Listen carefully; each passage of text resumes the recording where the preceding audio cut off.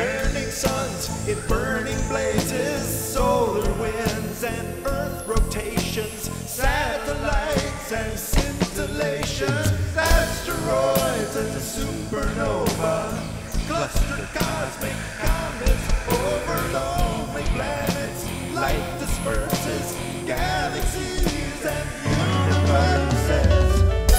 I've never dreamed of destiny, some grand design of fate, how the future's meant to be, or what adventures wait. I've never spoke a solemn oath for understanding how, but if the cosmos made us both, I'm glad it did allow.